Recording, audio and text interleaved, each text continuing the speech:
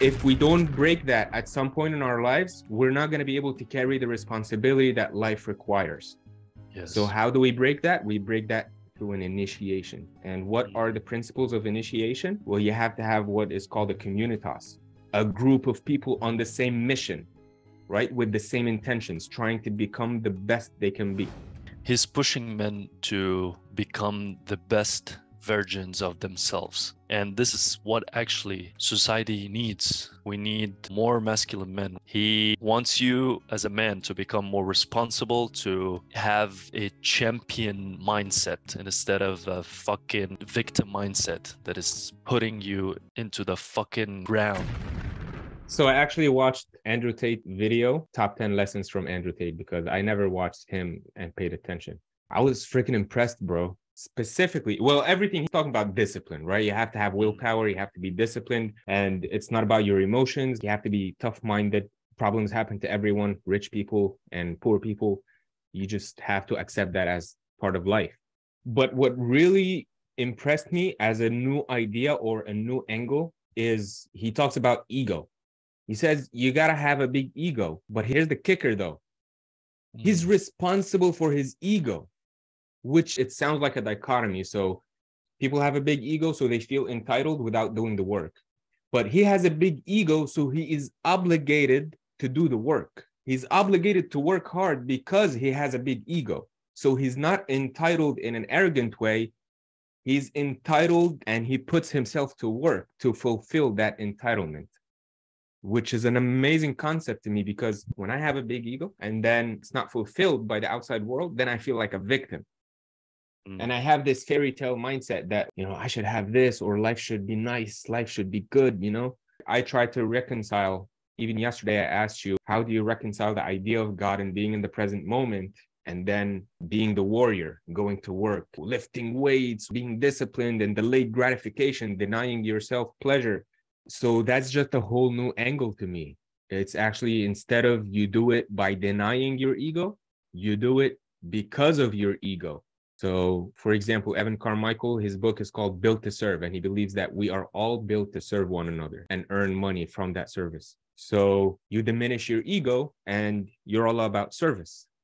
But how about you integrate your ego in a sophisticated way where you're now serving the people because of your ego, because you said you were going to serve the people. You said you were going to be successful. You said you were going to be the best version that you can be. And he said, I don't want to be a liar. So if I said I'm going to be the best, I'm obligated to fulfill that, because I don't want to be a liar. You have to show up for yourself. Right. He says, I love myself too much, but he does the work to prove that he loves himself too much. You will work out, you show up at the gym for yourself. Yeah. So I think that's incredible. I used to think when I see snippets, 5-second video of Andrew Tate last year, I didn't resonate with him. But I listened to him today and a whole mindset shift. I was like, legit, actually. At least in the video that I watched. I watched one 13-minute video. It had 10 lessons from Andrew Tate, and they were all about discipline, responsibility, be tough-minded because life is hard, and you have to have the willpower. You have to want it bad enough. And it's not like you mentioned unscripted from the book. You don't follow your passion. You actually pursue the value. And then whatever the process is, you're going to put up with the process, and then you're going to get the reward when the value shows. No fakery. No fakery. He pretty much says the same thing. He said, you want to have it bad enough, and you want to be passionate about money. So if you're digging holes, if you're digging trenches, and it's for the money, you're going to be passionate about it because it's for the money. He says it in a smart way. It's like, whatever you do, you're not going to like it. And that's why you get paid for it, because people don't like doing it. Yeah, he's very competitive, and competition is very healthy. Like, competition is not a bad thing. They teach in school nowadays that competition is aggressive and we don't keep score because everyone is a winner and all of that crap, right? That's terrible to the kids. And it's so unrealistic because life is very competitive, especially for us men. You're competing every day with other men in a good way, and it doesn't have to be bad. So this is how you challenge yourself. This is how you get inspired, by competition. You don't envy competition. You get inspired by competition so you can do better and become better. What I really, really admire about him is that he takes not giving a fuck about what other people think to a whole new level. He does what he believes is right, regardless of what others think of him, and he understands that he broke the code, and he really did break the code. Super red pilled and unscripted, all of that, like you can label it however, like there's so many labels to it, out of the matrix. So yeah, but he always refers to it as the matrix. This is why he's so hated, because people are stuck in the matrix and they don't know, they cannot see what he's seeing, they cannot know what he knows. His intention, he's pushing men to become the best versions of themselves. And this is what actually society needs. We need more masculine men in a healthy way. People nowadays see masculine men as toxic. They call it toxic masculinity or whatever. Well, of course, there is toxic masculinity, but this is not what I see him teach. He wants you as a man to become more responsible, to have a champion mindset instead of a fucking victim mindset that is putting you into the fucking ground, and you have to use the word fuck a lot when you're talking about Andrew. He teaches discipline. He teaches how to become a warrior, to show up to yourself, like you said, to protect, to provide, to be a role model to your kids. So this cannot be bad. This is what actually we need right now. And this is what women are attracted to. They would never admit it, but this is what women are attracted to. It's so biological. It's one of the laws of the universe, the law of polarity. Opposites attract. There's north and south. There's hot and cold, positive, negative, masculine, feminine in everything. So if you're feminine, you'll be attracted to masculine. If you're masculine, you're attracted to the feminine. And this is what masculinity is about. Take charge, be responsible, become a leader. I think many of us have been traumatized from what masculinity is, or we're triggered by masculinity, leadership, authority, because we've experienced so much of it in a toxic way or in a perverted way. You and I went through a masculine initiation, and we studied king, warrior, magician, lover, the archetypes of a person. And the king has two shadows, the tyrant and the weakling. And the warrior has two shadows, the bully and the coward. And then the magician has the dummy and the manipulator. And the lover has the addict and the fuckboy. So masculinity and authority and leadership, when there's too many shadow qualities, then it's toxic. So when a person experienced it that way in their childhood, from teachers, from their parent, then they grow up not liking masculinity, not liking authority, not liking leadership. But what we went through the initiation is to learn what are these shadows, so we not have them, and recognize that we have these qualities. This way we can be the archetype of the king in its fullness, without the shadows, as much as we can.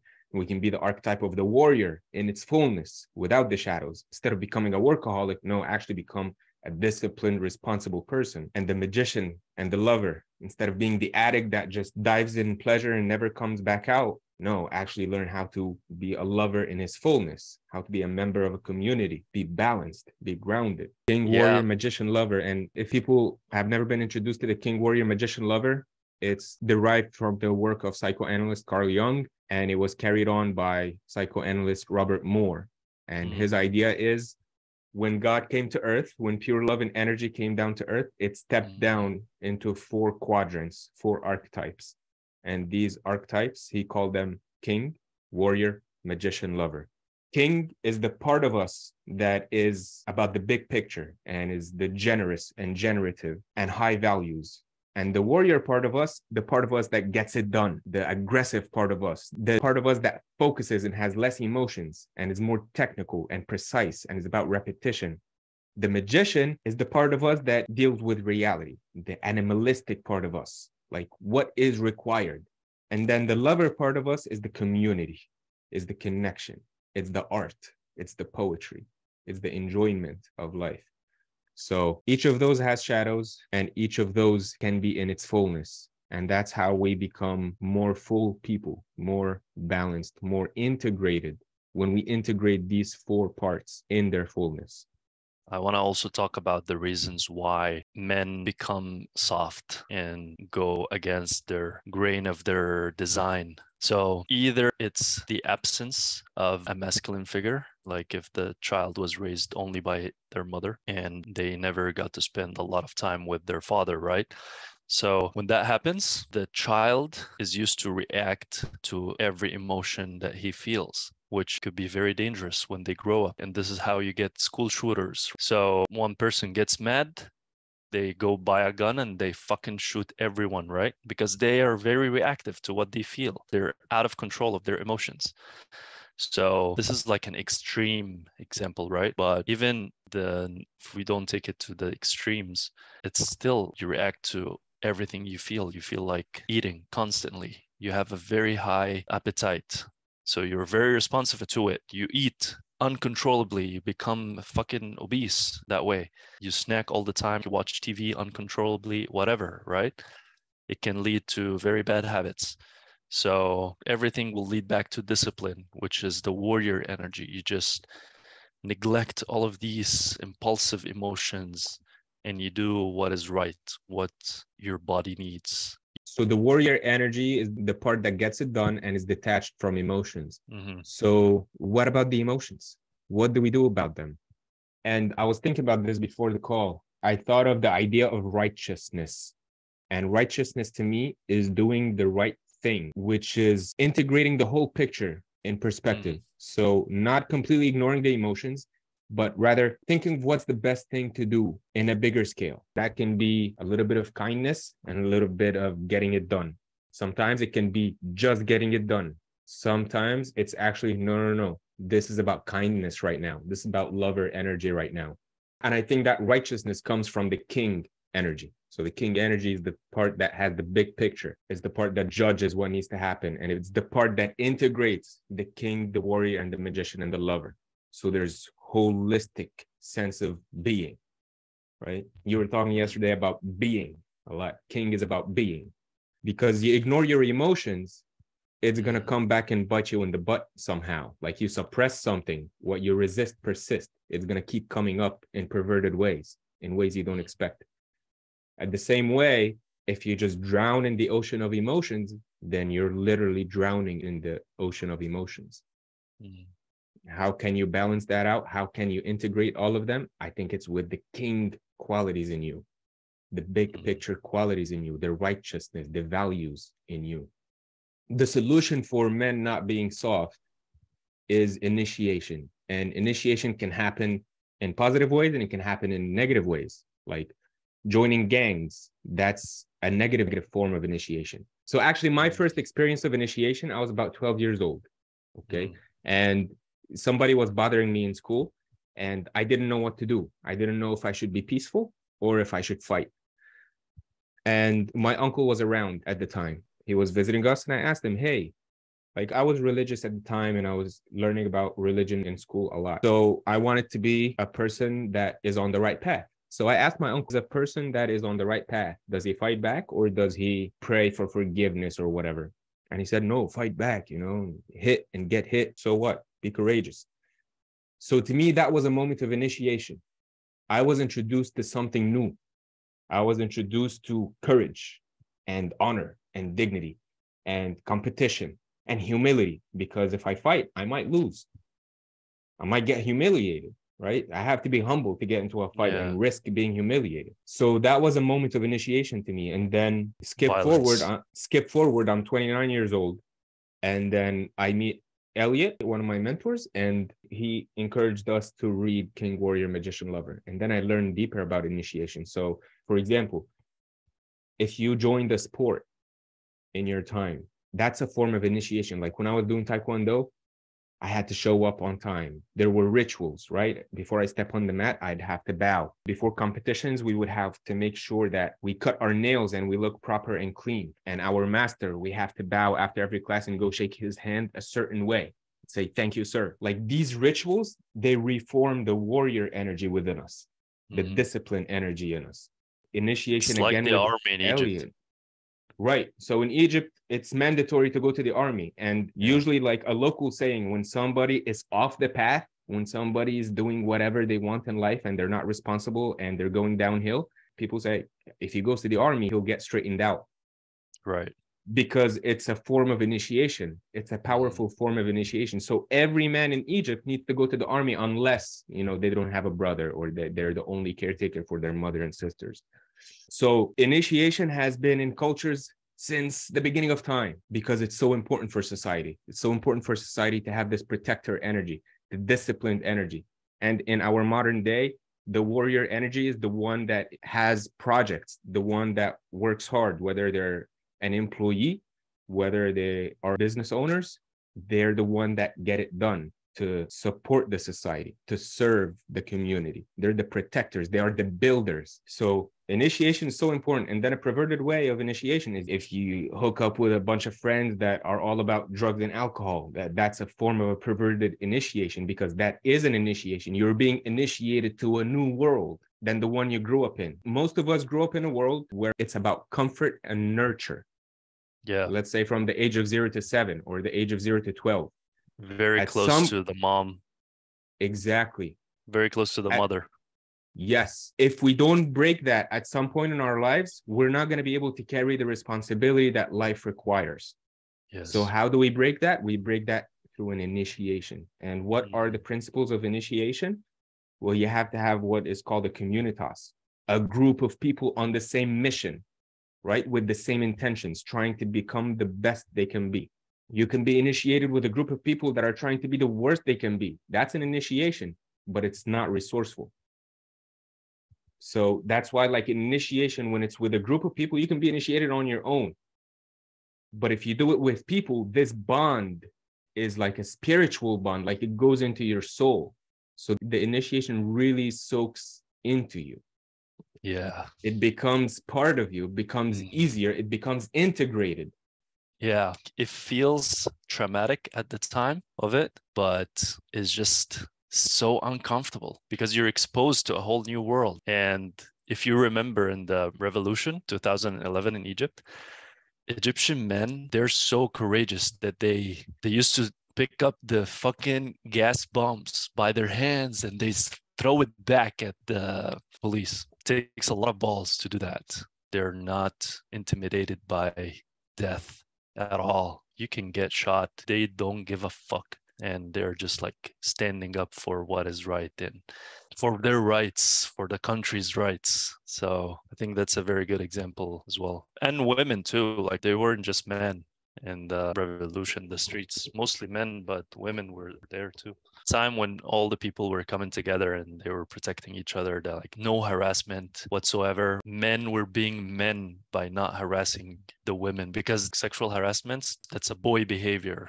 Someone who's not in control of their emotions and being reactive to their impulsive emotions, the horniness. Same thing for porn addiction and social media addiction, any kind of addiction, really. So yeah, man, it's important.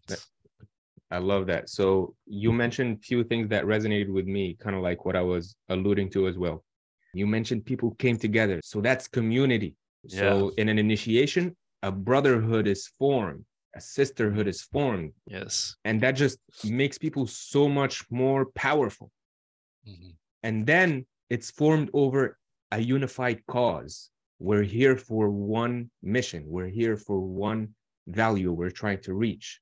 There's no going back. Like, mountains will move. I'll pick up the Molotov and throw it back at the enemy.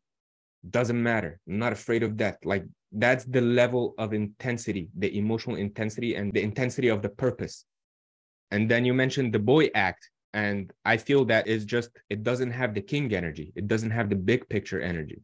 Yeah. We all have, whatever goes through our mind, but it's mitigated by the big picture, the bigger purpose. So the warrior has a small purpose of getting tasks done, but the king quality has a bigger purpose, that all these tasks come together. Right. It's like prioritizing stuff. Because of this big picture, you're not being reactive to these impulsive feelings that you get from time to time. Amazing. Prioritizing. So the king prioritizes. And I want to mention a metaphor that my uncle used with me to describe my job one time. And it's basically, so the king energy, he's the director of the movie. So he takes all the scenes, the little scenes that have been made by the warrior, by the magician, by the lover, and then he puts them together to make a beautiful movie. So each has a purpose. The magician has a purpose, the lover has a purpose, and the warrior has a purpose. And our intention as individuals is to have the warrior does the best job, and the magician to do the best job, and the lover to do the best job. And then the king does his best job by trying to put it together in a cohesive way. Beautiful. No preparation, man. We don't need to fucking prepare for this kind of stuff. This is in our soul, brother. Yeah. Nice. Oh, we're fucking idiots.